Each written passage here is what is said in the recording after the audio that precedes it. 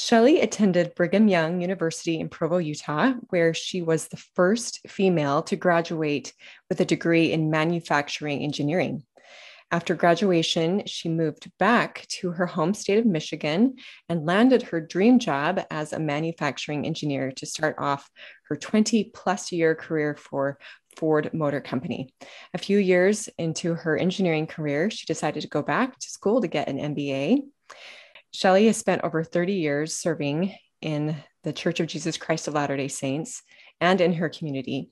She has always enjoyed serving others. Shelly enjoys woodworking and has amassed a workshop of her dreams. She also enjoys being outside in the fresh air, trail riding in her ATV, and enjoying the Great Lakes, boating, and jet skiing. Shelly is happily married to her husband, Glenn. She is the stepmother of 4 children, grandmother of 2, and adored aunt of many. I'm Tara McCausland. Welcome to the Still Rowing podcast. And I'm so thrilled to have you here with me, Shelly. Thank you for coming on. Oh, thanks so much for having me. I was so excited when you reached out to me. Shelly and I had an opportunity to speak on the phone a couple of weeks ago, and I got to hear more of Shelly's story, and I was just amazed at her strength and her resilience and her faith. As my listeners know, we talk to people on this podcast who have been through some very hard things. In all of those cases, as I often say, the common denominator is great faith in Jesus Christ, and you have certainly demonstrated that. And so I hope that this message that you share, Shelly, can give hope to those who feel like they're just in the trenches and like there's no light. So we'll just start off, and I'm going to have you just tell us a bit about your family of origin and the challenges that you've faced in your youth. And my objective in sharing my story is exactly the same as yours, Tara, is to give people hope. But what I'm going to start off by saying and telling is not going to sound hopeful. So hang on. There's hope in this message. So just to start off, I'm going to give you guys like the very Cliff Notes version of my story, because as I was telling you, Tara, I'm in the process of writing my memoir, and it's a 12 hours of narration to tell my story. So I started in a non-member home. I grew up actually as a devout Catholic, but my dad was a Dr. Jekyll, Mr. Hyde, abusive alcoholic. Most of his abuse and rage was directed at my mother, but when you grow up with domestic violence, you, as a child, you internalize all that stress.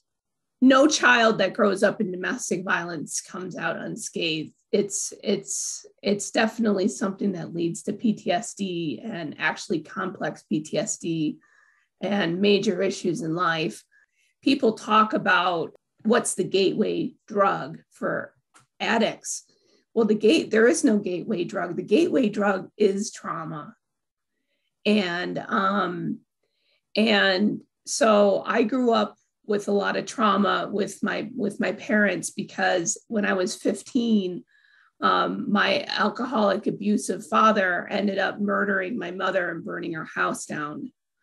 And he wasn't arrested right away. I was a sophomore in high school. It was October of my sophomore year. My sister was a senior, and she was 17. And my dad, it's a long story that my dad and my mom got into a fight, and he ended up killing her and burning the house down to cover it up while my sister and I were at basketball practice. He wasn't arrested right away. He wasn't even arrested until February of the following year. My sister and I had to live with my dad for 2.5 years before his trial. Mm-hmm. So even after my mother's murder, things got worse for my sister and I. We had to live with him. And then the abuse that he would take out on my mother, he started directing towards my sister. I mean, I had to prevent my dad from killing my sister at least one time in this time period. I was reading about my life in the newspaper, really, because I was a minor. So people weren't telling me what was going on. And, you know, you're the target of all the gossip in the school. I mean, talk about what's going on is your dad's being charged with murder. And I lived in a very upscale suburb of Detroit, like not the most posh, but pretty upscale. I mean, we had a 1 acre lot with rolling hills and a stream in our backyard and all custom homes. My dad actually designed and built our home. I helped build the home that my dad burned down. My dad designed it himself. And so there was a lot going on in my childhood, just in my own family of origin. And on top of that, because when you grow up in domestic violence, well, at least in my home, I was taught to not talk. So what would happen is my dad most of his rages and explosions would happen after a night of drinking. So like if my parents went to a wedding reception or, you know, it was the weekend or something like that. And so it would be the Friday or Saturday night a lot of the times. And then the next morning would be this big morning after breakfast where dad would be cooking eggs and hash browns and sausage. And we're all to gather around the table and you say nothing happened. You just ignore. And so because I was trained from the very beginning to not speak up, it set me up to be the perfect victim for predators. So I was molested at 4 years old by an acquaintance of the family. And then at 11, we always had one big Christmas present every year.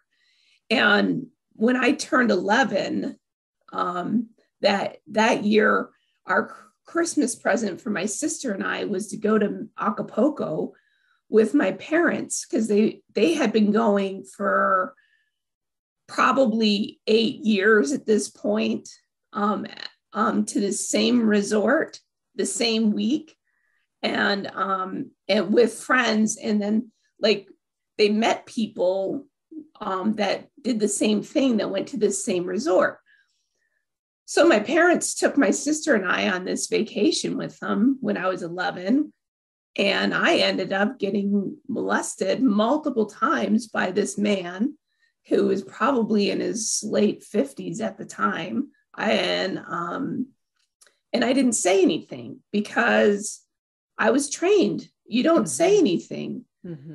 And so, so the same year that my mom was murdered, 3 months before her murder, which was in July of 85, we went on another family vacation to England.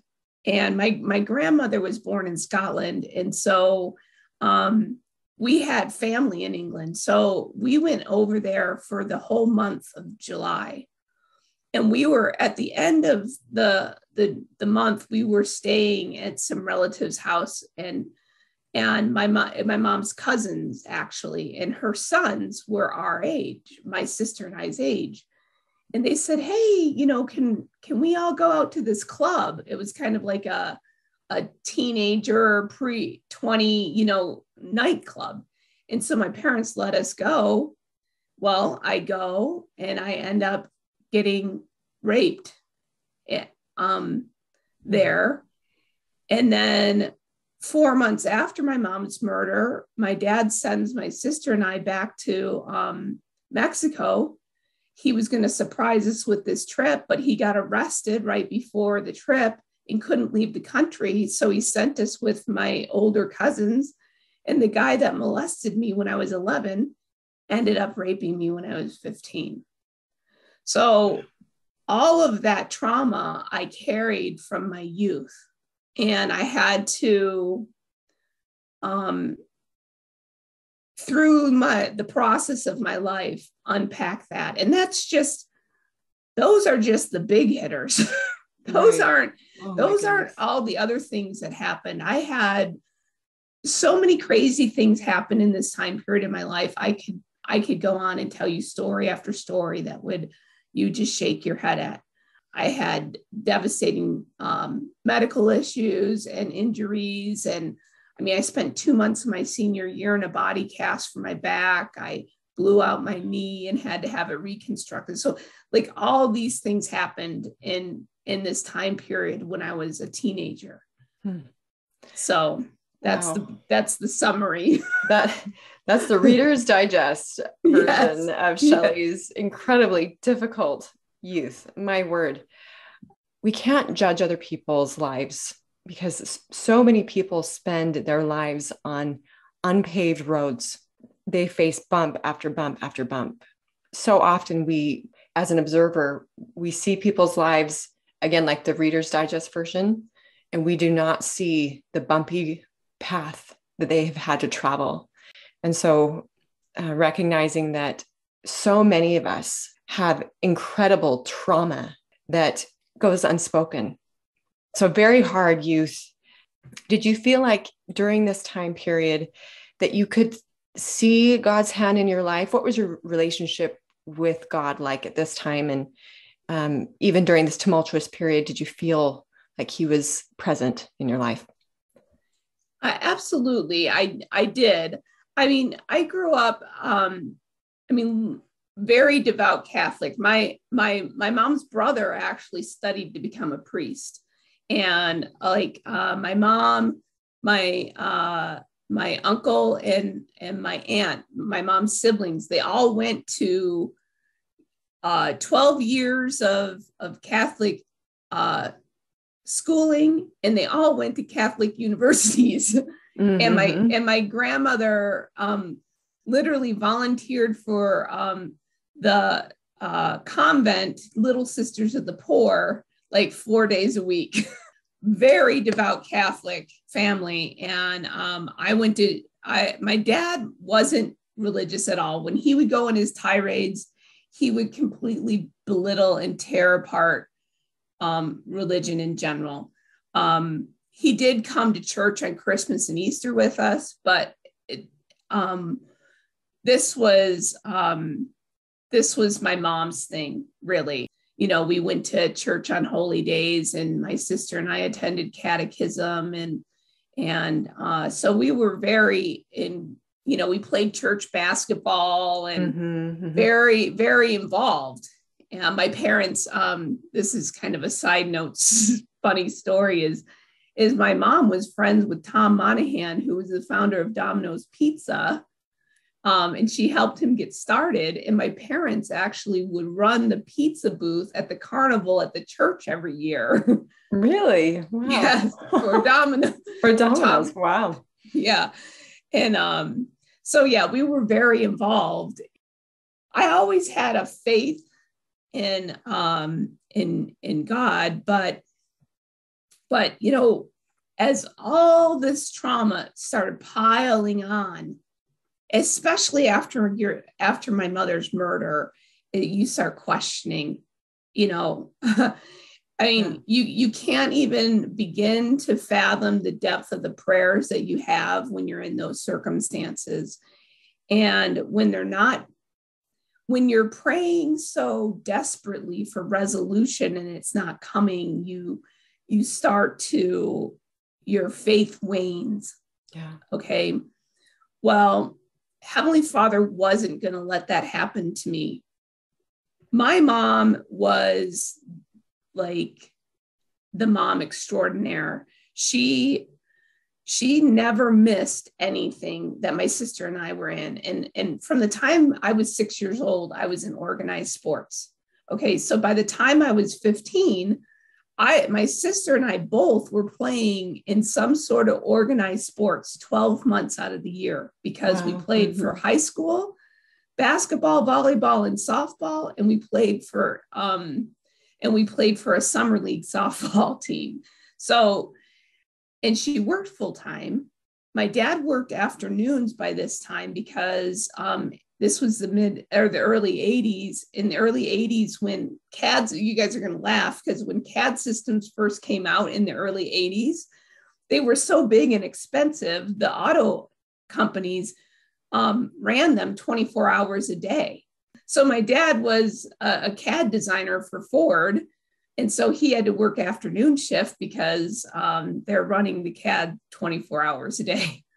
My dad wasn't that involved, but my mom was. And so this was the first basketball game after my mom's funeral. I remember it the same today as I did in 1985.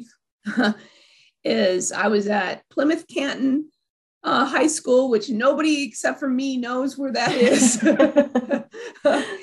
And I was a guard and I stole the ball and I was on this breakaway. The crowd starts cheering and I hear them and I hear my mother say, "Go, Shelly, go, Shelly." And I felt her. And so when I looked to, just as I'm like shooting this ball, I saw her, and this sensation just washed over my whole body. I knew it was her, and she was there. She was in the stands. I brick the shot, the ball goes bouncing off, and then this peace like washes over me, and I hear her voice say to me, "Shelly, I love you, and everything will be okay." And then that it was gone, and then it was like everything was silent except for my mother's voice. And so then the noise came back, and I was back in the gym. I was always in the gym, but I was present again. And the buzzer rang. We went into the locker room at halftime. I was convinced I was going insane. So I didn't tell anybody about what happened. I just kind of thought, okay, well, I think that happened. I was struggling still.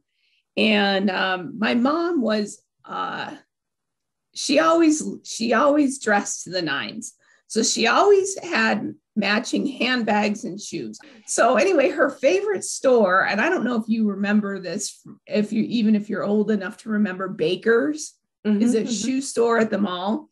And they used to have these sales, and my mom loved sales because she's a product of the Depression. And so I'm in the mall, it's the first Christmas that my mom's going to be gone. And I'm by myself Christmas shopping. And I was miserable. And I was walking past Baker's, and I looked over, and I swear I saw my mother standing in Baker's. So I had to walk around this bench and this planter in the middle of the mall.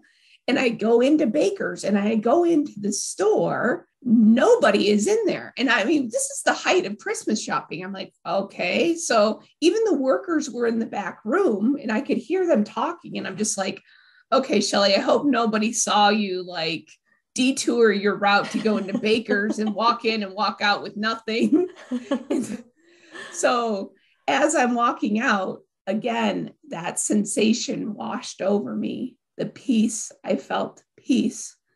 And then I heard and I felt my mother's presence, and I heard her voice, "Shelly, don't worry. I love you, and everything will be okay." Now, mind you, everything's falling apart. This is now December. I had been raped in July. I had told nobody. My mother was murdered in October. My dad has now moved us into my best friend growing up's house that's right behind the house that he burned down. He's sending me to get canned goods out of the basement. It's like going into a haunted house to the murder scene. That's a whole different story. And then now it's December. Right after I had this second vision with my mom, I herniated 2 discs in my back and had to be bedridden for a month because of a back injury from volleyball. So, and now I'm having these reoccurring nightmares and I can't sleep. And like another month or so goes by and, everything is just getting worse and worse and worse. And mom has, told me twice that she loves me and everything's going to be okay. And I'm sitting here thinking, how can she possibly be right? And so one night, and again, I still think I'm going crazy because, I've had two of these experiences. Mm-hmm. So now one night I'm laying in my bed. I'm like so miserable. I wanted to die. Hadn't been sleeping for months. I'm just laying there. I'm just overcome with just this immense sadness and grief and just overwhelmed with everything and nothing was getting better. And so as I'm laying there, behind me, my room started to get light. Well, the door was behind me. So I thought, maybe maybe Lisa's opening the door. So I rolled over. Well, when I rolled over, I saw this light growing. In the light, my mom appeared. I could feel that light. I could feel the peace. I could feel her presence. And again, all she said to me was, Shelly, I love you and everything will be okay. And then that light closed up and she was gone again. And I was just like, okay, this is the third time this has happened. I really need to get figure out some psychiatric help or something. Yes. I really need to figure out what's going on here. Basically, to answer my question, you felt that God was showing himself through your mother, and maybe you didn't know this at the time, but to help maintain your faith, you were having these experiences with your mother, which, I'm sure there are some people listening who think she saw her mother in Baker's, or she was at the basketball game. For reals? Yes, for reals. One of my favorite quotes from Elder Holland, he says, don't underestimate your family on the other side of the veil. Oftentimes that is how the Lord will work. It is through those who love us and who are deceased. And so I love that you share that. And I hope that we can be believers in the reality of angelic ministration. And that is a gift of the Spirit. And that is a gift of the restoration. At this time, you were not a member of the church, but it was coming. An introduction to the gospel was coming. And you were going to have an opportunity to understand that you weren't going crazy. So would you tell us a little bit about your introduction to the gospel and who it was that shared that with you? That's a perfect segue because here I am. I now have seen an angel twice, felt her 3 times, heard her 3 times, and I knew that I wasn't crazy. And so, but I was trying to figure out, I'm only 15 years old. So I'm trying to figure out, how am I going to get the answer to this question of whether or not I know I'm not crazy. I know this happened to me. In July of 85, another miracle happened that I didn't know was a miracle until after. A new mission president moved into the Detroit, Michigan mission and had a daughter who was 15 and tried out for the basketball team. And we became fast friends in August. I didn't even know what a Mormon was. All I know is I was still mad because in 1984, BYU beat University of Michigan in the Holiday Bowl, and I didn't know who BYU was. Sabrina and I became really fast friends.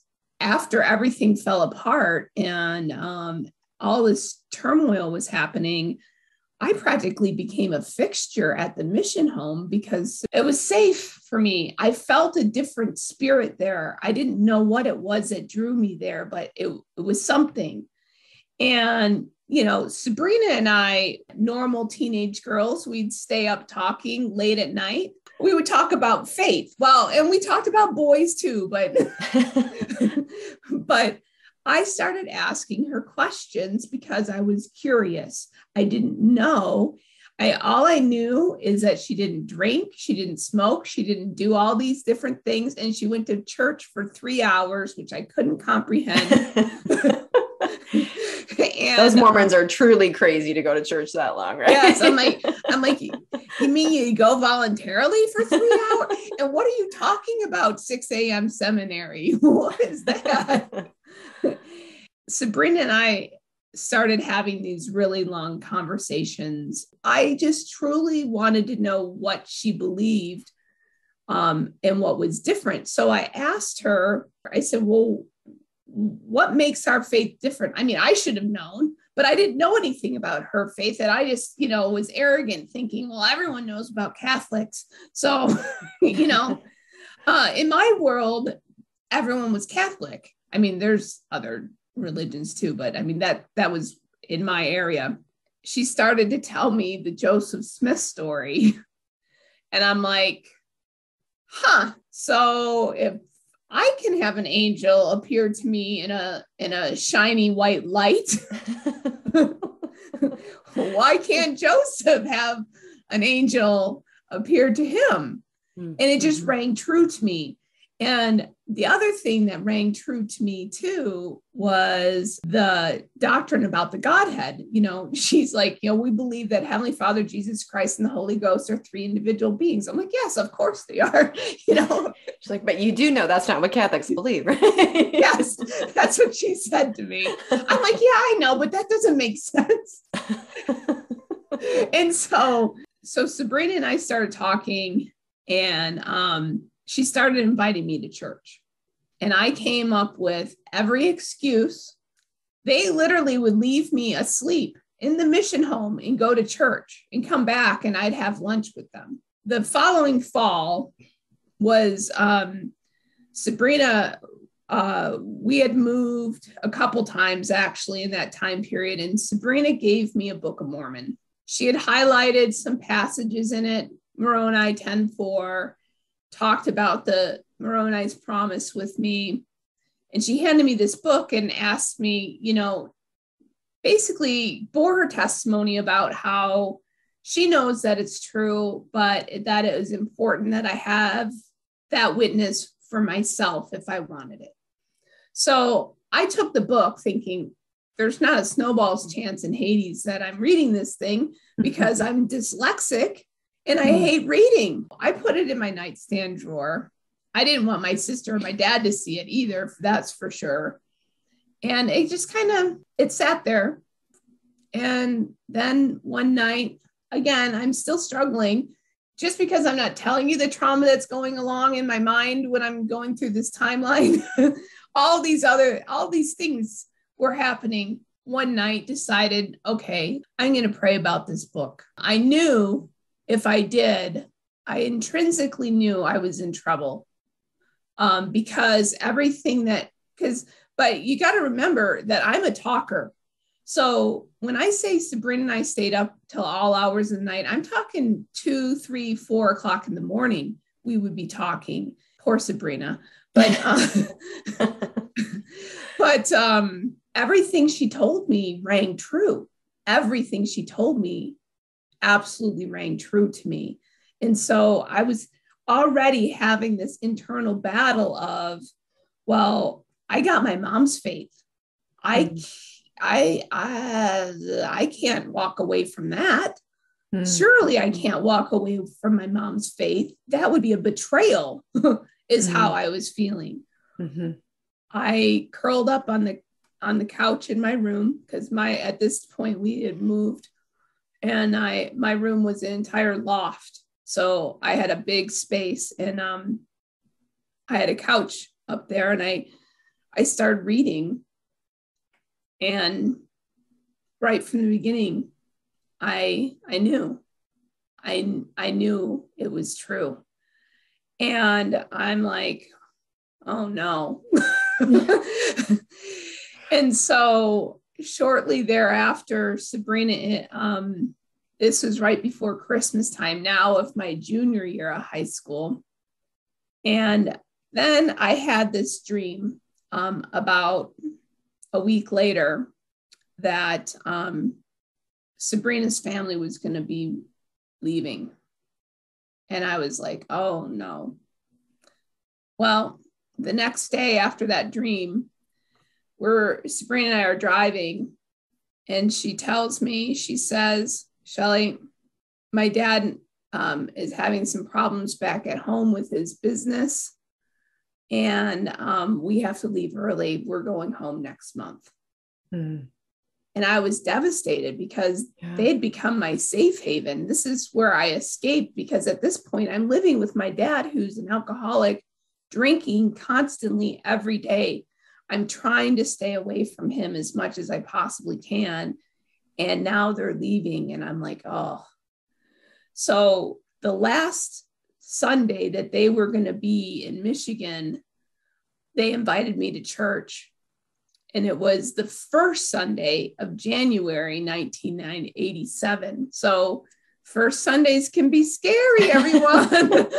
Every missionary's joy and nightmare to bring their investigators to the testimony meeting. So I go to church, and it's testimony meeting, of course. First I'm trying to figure out how everyone figured out I was visiting. Then it was this open mic thing, and I'm like, what is this? And Sabrina's entire family bore their testimony. Her brother, both her parents, well, she did, and her brother did, and her dad did, and then her mom did. And her mom was at the pulpit. She looked at me, and when she looked at me, I could see my mother's face. Now, mind you, my mom is Scotch-Irish Canadian, like Caucasian as Caucasian with blonde. And at that time she had blonde hair. Okay. Sabrina's mom is Armenian, and she looked at me, and what she said was, Shelly, your mom is proud of what you're doing. And I knew it was my mom saying that to me, that it was her approval of me attending church. And I felt the Spirit wash over me when she said that. I knew it was my mother. It was the same sensation I had those other times. It was just a different manifestation of that same thing. And so I knew that I had the approval. So at the end of church, one of Sabrina's church friends, who I was more acquaintance with at the time, her name is Molly, came up to me, and she knew Sabrina was leaving. And so she says, we're just gathering in the lobby before Sunday school. And she's like, okay. She's like, well, you want to come to church with me next week? And I'm like, I didn't answer. She's like, okay, be at my house at 8:30. Like, okay. So I started going to church and seminary with Molly every week and every day. And then I was already friends with the APs because I had spent all the time at the mission home. So I requested that the APs come talk to me. Mm-hmm. And by February 15th, I was baptized. Wow. I love that, Sabrina, she was your missionary, and it almost seems like they were there for you. Oh, 100%. I'll die testifying that President Parrott was called to the Detroit mission specifically for me. I will go to my grave testifying of that. I know that.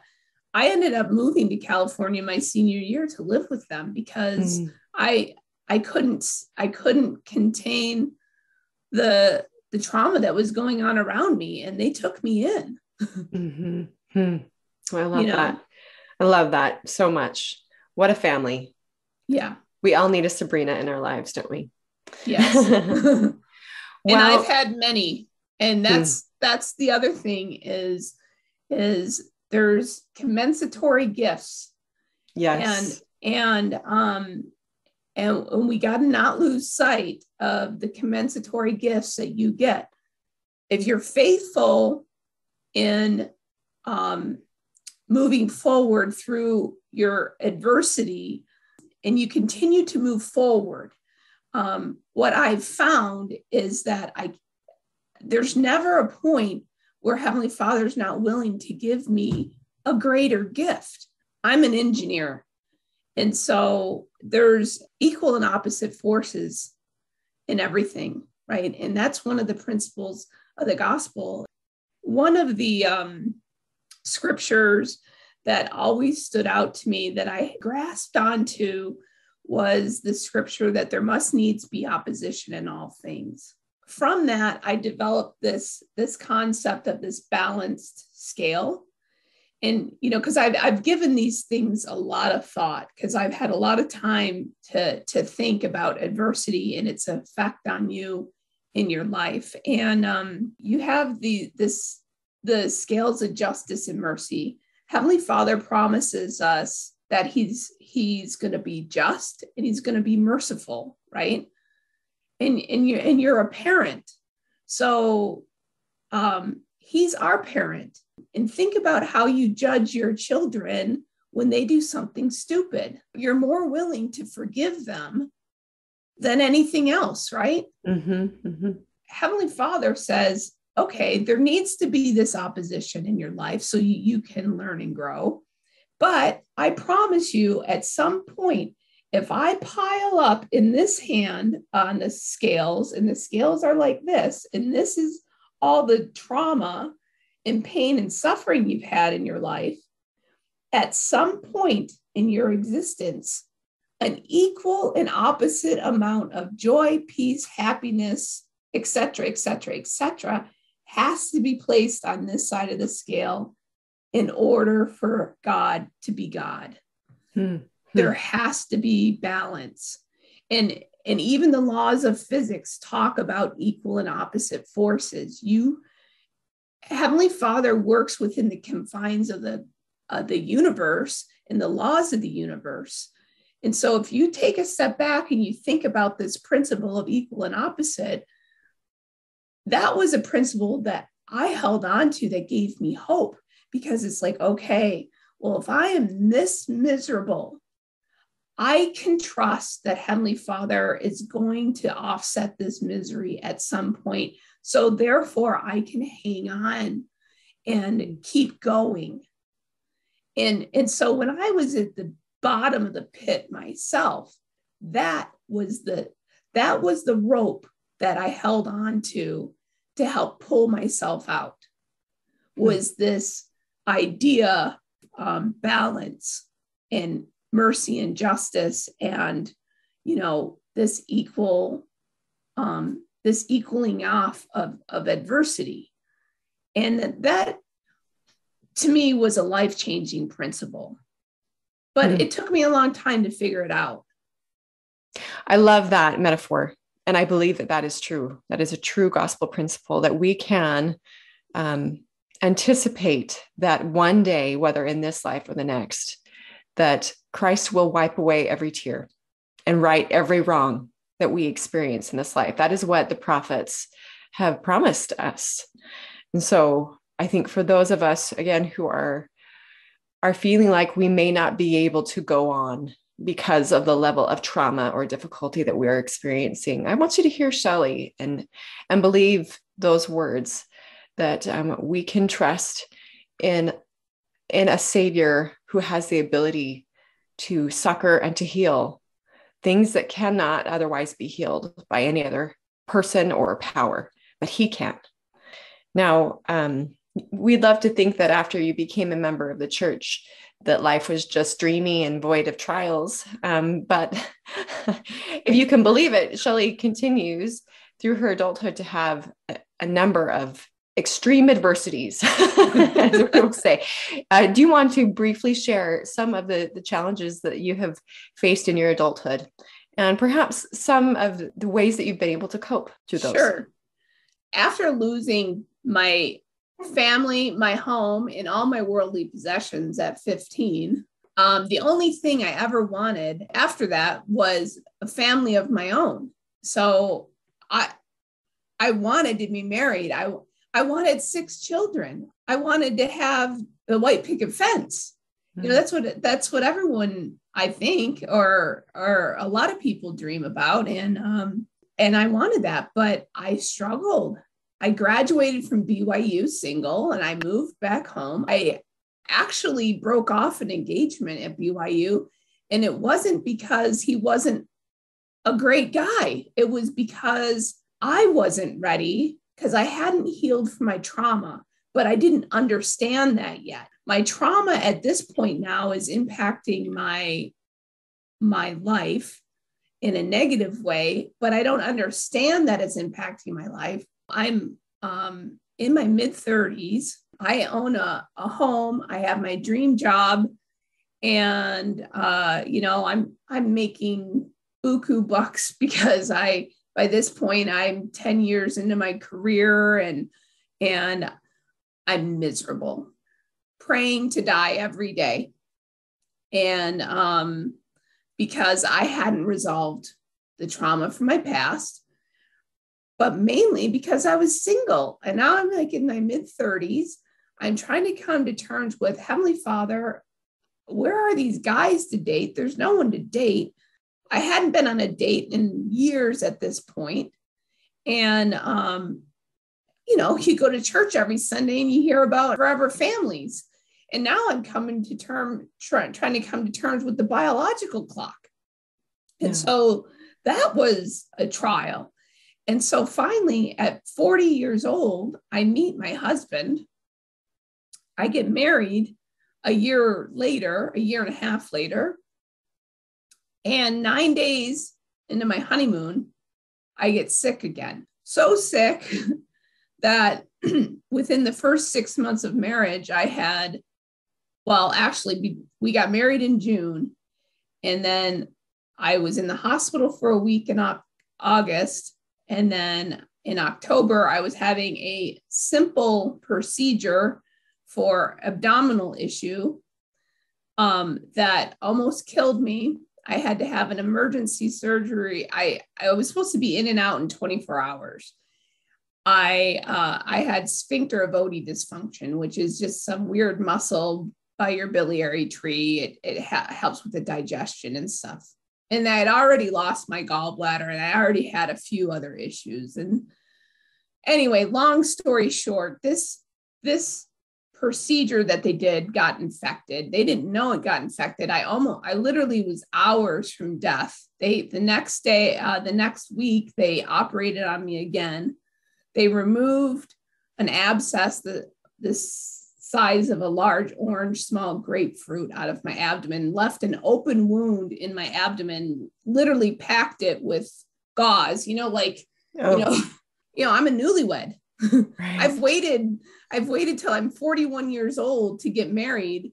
And now my husband is sleeping in another room from me because I come home from the hospital and I got tubes coming out of my body, and I got a wound vac on a pole, and wow. And so I'm home for like 5 days, and I'm in excruciating pain and have to be rushed back to the hospital, almost die again.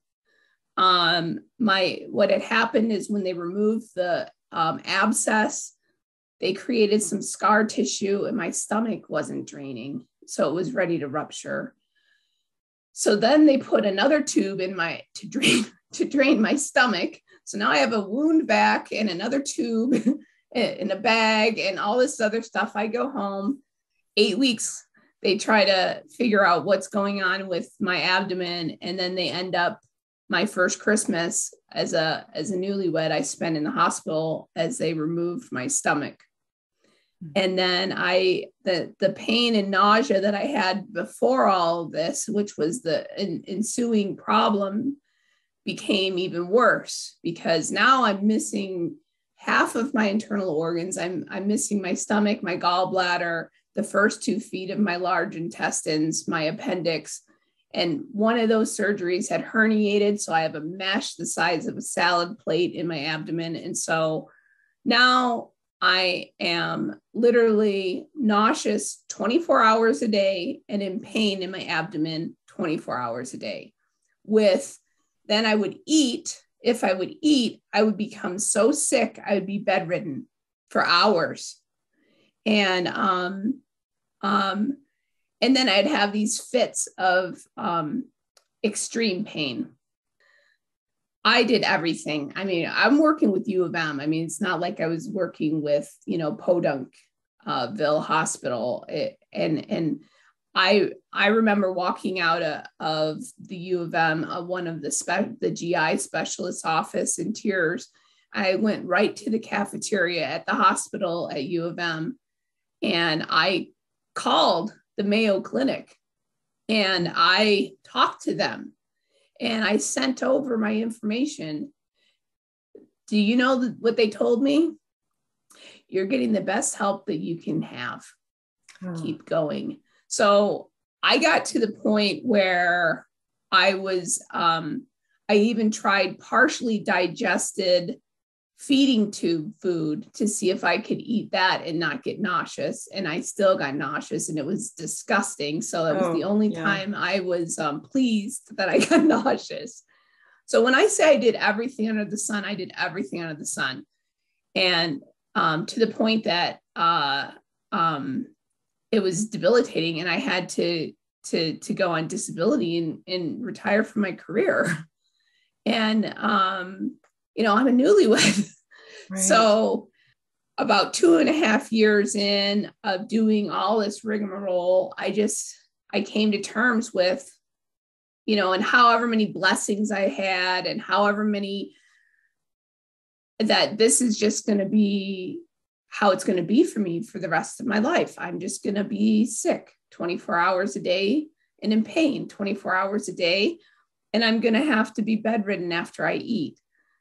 And I actually started using medical marijuana before eating, which helped with the nausea. To the point that I wasn't bedridden, but I still couldn't get up from the table for like 2 hours after eating. And so I came to terms with that. And I was like, okay, and when I went through my main, in my mid 30s, when I was depressed and wanting to die, I didn't talk about this yet, but I found a trauma therapist finally that could help me at that time. And while I worked with the trauma therapist to dig up all these beautiful gems and process them, I also worked on my spiritual growth, because by that time I was so PO'd at Heavenly Father that I couldn't trust him. I didn't have enough trust in his plan for me.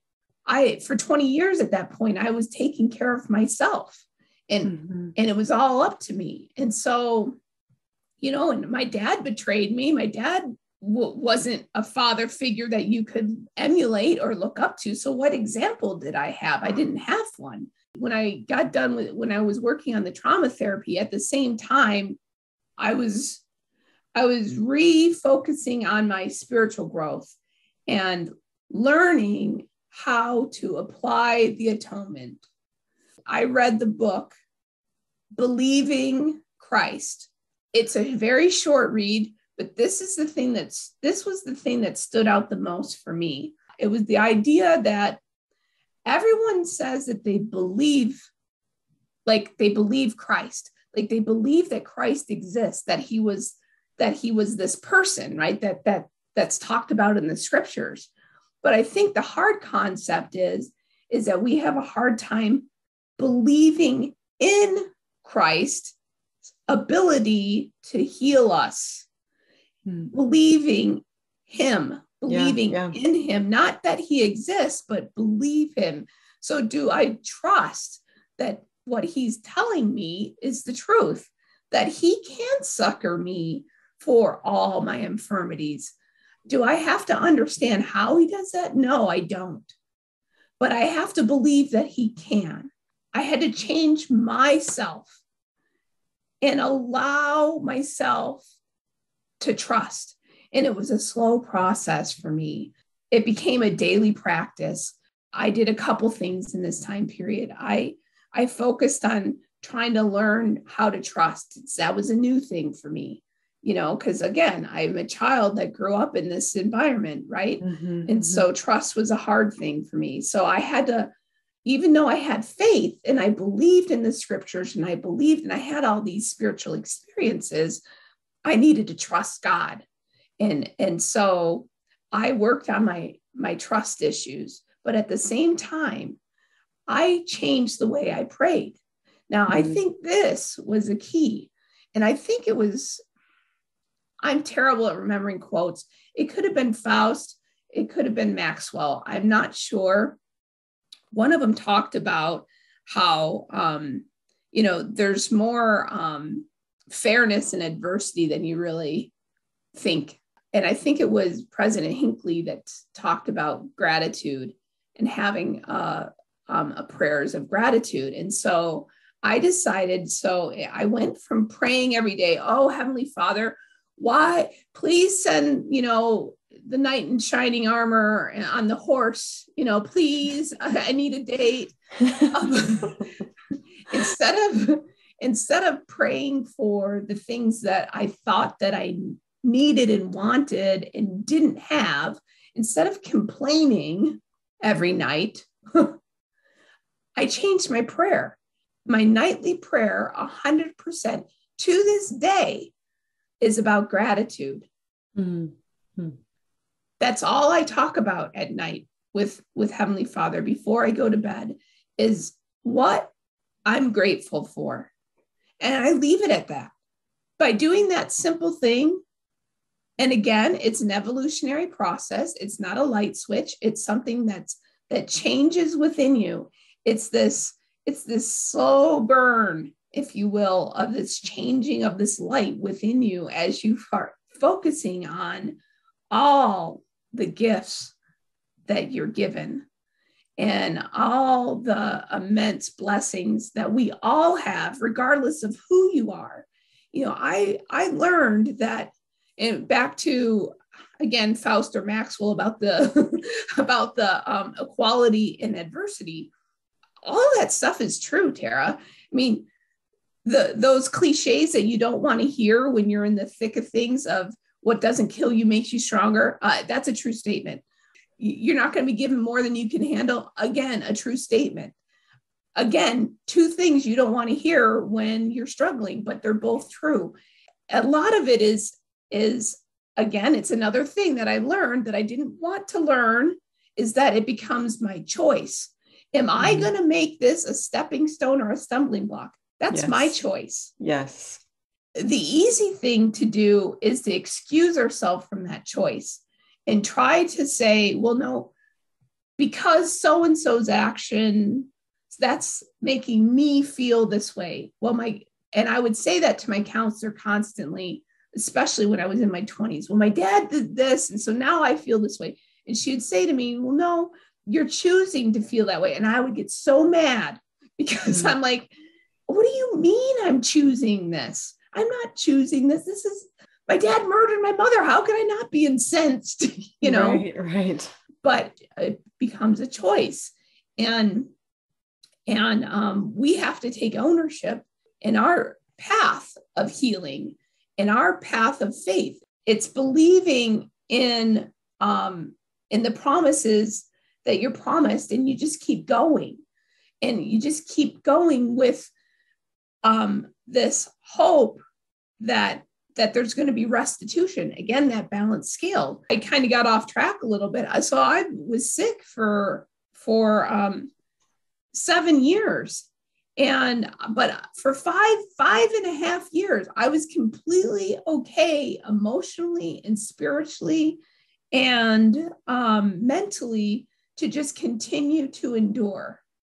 Because I'm going to admit I'm a weirdo because I look at adversity now from my perspective as just another opportunity for growth.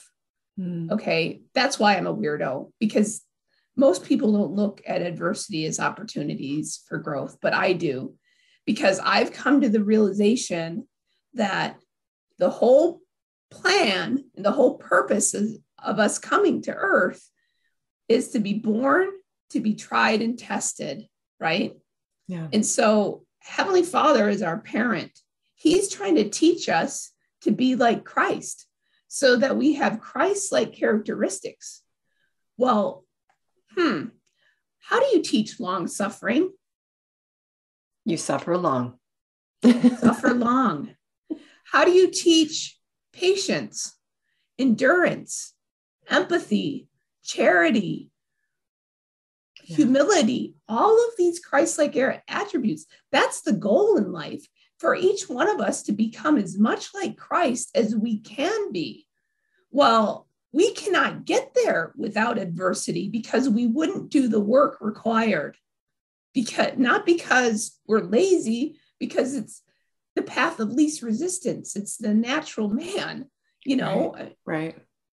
How do you teach your kids responsibility? You give them responsibilities. This is Heavenly Father is teaching us. You can't compare your trials to somebody else's. What I've been through is what I've been through, tailor-made for me, based on my progression in the pre-existence and my characters and who Heavenly Father needs me to be. We're all uniquely different. He needs us all to be who we need to be, not who we thought we should be or who so-and-so thinks you should be. We need to become who Heavenly Father needs us to be, and He's going to give us the lessons required for us to become those people. Just because my adversity is different than somebody else's adversity, it doesn't make it harder or easier. And that goes back to what you were saying about the bumpy road thing earlier, is everybody's got a bumpy road. He loves us all exactly the same. So as a loving parent, what is He going to do? He's going to push every single one of us to our limit. So just because my limit is different than somebody else's doesn't make it easier or harder. It's just different. Right. And so, I stopped asking the question, why? I figured out that the question why is the question that the adversary wants you to ask yourself. It's this continuous do loop. Why did this happen? Why did this happen? Why did this happen?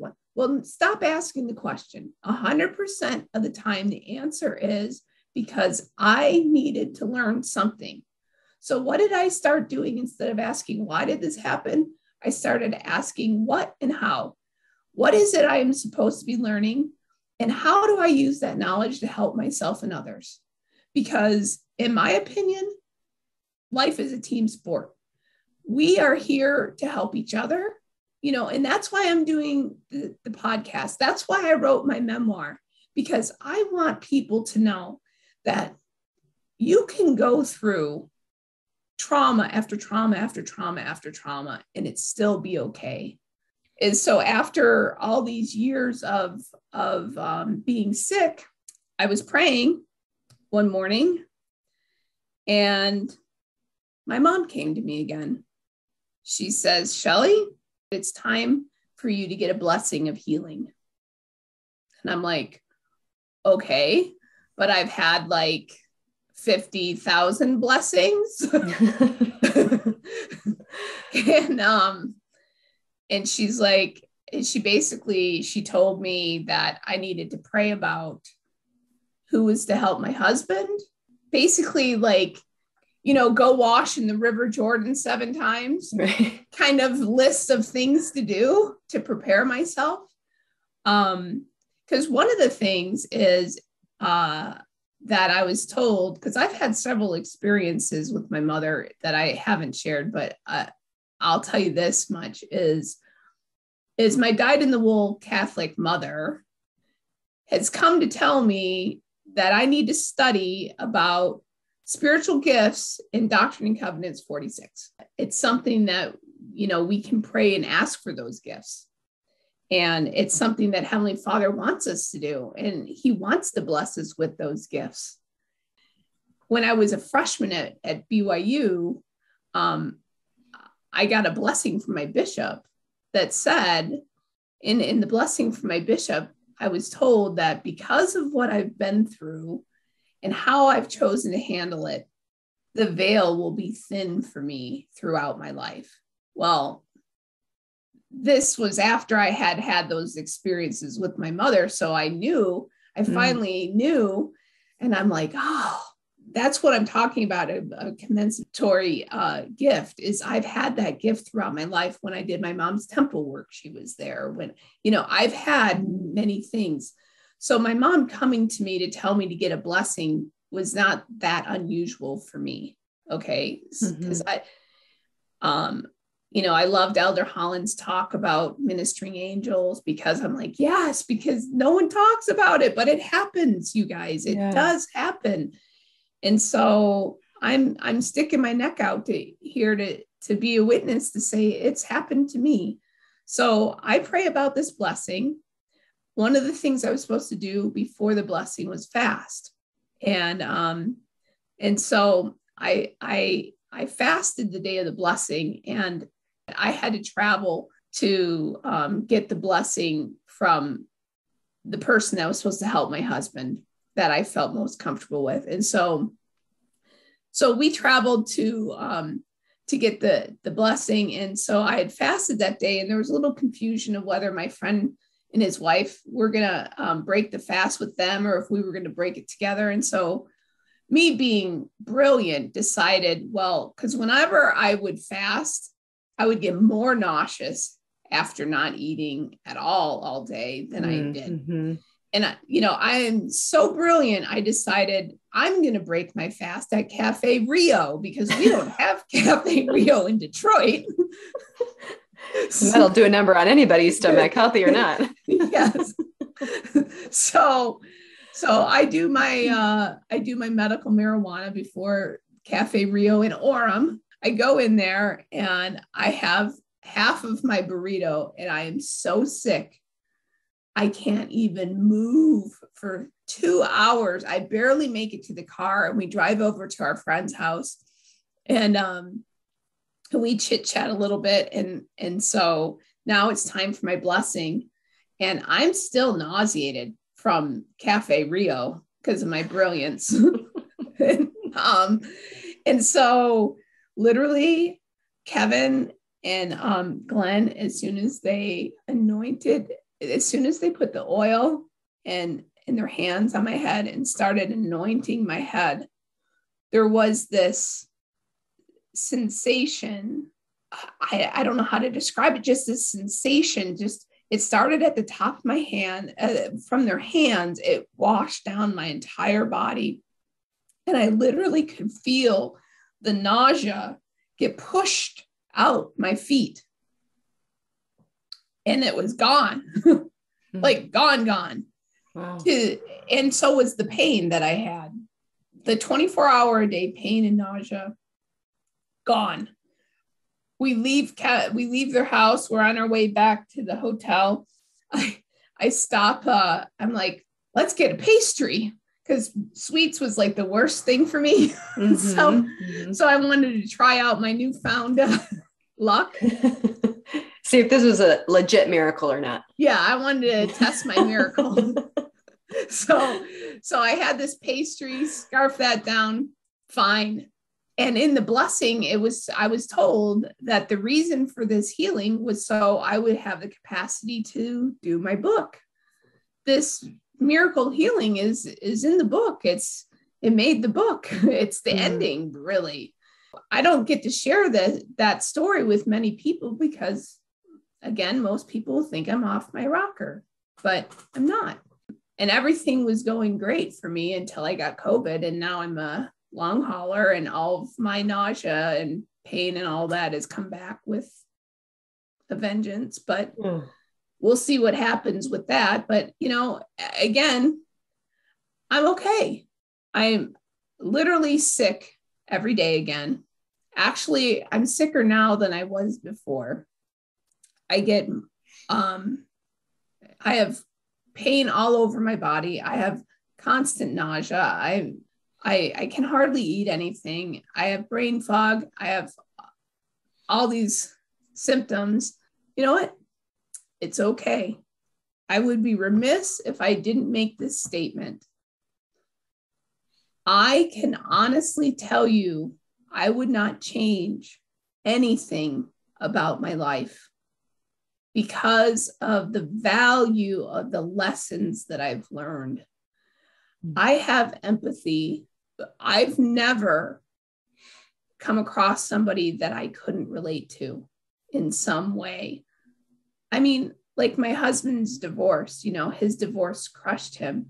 But I could relate to that pain because of my own experiences in a different thing. I have all these compensatory gifts that I've received that I'm grateful for. My faith in the plan of salvation is knowledge now.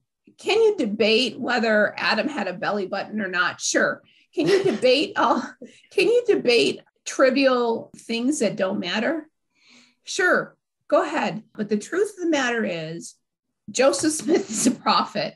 He saw Heavenly Father in Jesus Christ. He restored the gospel. If that happened, and if the Book of Mormon is true, then you don't need to question every minute little detail. Yeah. Because it's just noise. Don't let the noise of the world distract you from the truth. And the truth is in the gospel of Jesus Christ. It has the power to heal you from any infirmity, anything. And Heavenly Father has a divine plan for each one of us. And his hand is in the details of your life, whether you know it or not. Again, I can honestly say, yes, it's been a long road. Yes, it's been hard. Yes, I've shed tears. Yes, I've been angry. Yes, I've been frustrated. But you know what? I've learned and learned and learned. And now I have a character of a person that I wouldn't have been able to become. So Oh, incredible. I've been tearing up and really trying very hard not to cry. I wish that my listeners could see you testify. I know you said you were weird, Shelly, but I believe that you are just becoming more and more refined. You are becoming a saint. And that is what our Father in heaven and our Mother in heaven and our Savior, that is what their goal is for each of us.